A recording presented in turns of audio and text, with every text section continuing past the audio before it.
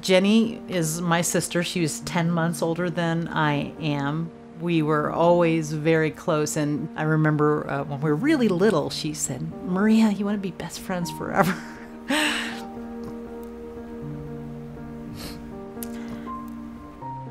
Her great gift was encouragement. She could, with any person, even with just a few minutes with you, she could make you feel hopeful about your future. When I did Race Across America, she was fighting brain cancer. It was day 8 or something. I hadn't had much sleep. I had been sick. I was struggling. I was discouraged. And I told my crew, I got to talk to Jenny. And they said, "No, you can't. You have to keep going." I said, "I have to go to the bathroom." So we stopped. I locked myself in an Exxon gas station and called Jenny.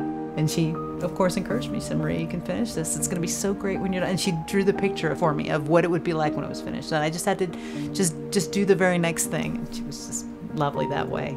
And I did catch that from Jenny, because I don't think that's really innate in me, the way of loving people, that it is just a way of loving people, that you show them a future that's bright and that they can see themselves in.